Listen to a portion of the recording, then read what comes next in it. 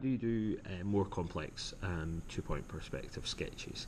What I'm going to do this time is I'm going to draw this pyramid here, and it's just a square-based pyramid, 2-point perspective. So how you start with pretty much every type of pictorial drawing, my advice would always be start off with a box. Boxes are easy. That should be the first shape that you really learn to do with perspective, so it shouldn't be that complicated and you should be able to produce that. Then it's a case of working out where is my object inside my box and taking away the material that you don't need, a bit like 3D modelling. So I'm just doing the same as my last video here, that you can still see on the same page above, of how to produce a box. If you missed that video, feel free to go back and watch it.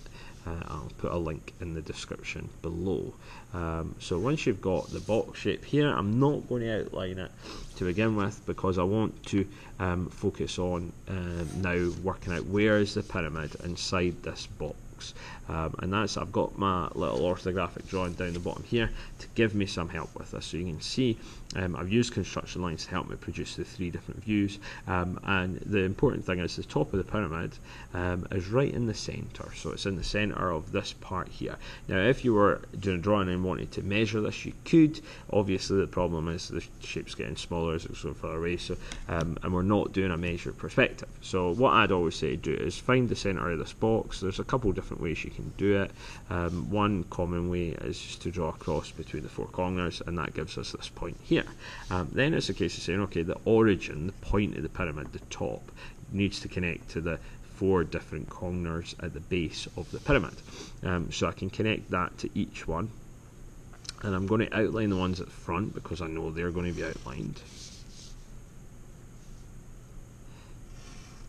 And the one at the back you can't see because it's directly behind it. Once I've done that, all I need to do is outline the bottom of the shape. And that's we now got a 2-point perspective pyramid drawn correctly. Thanks.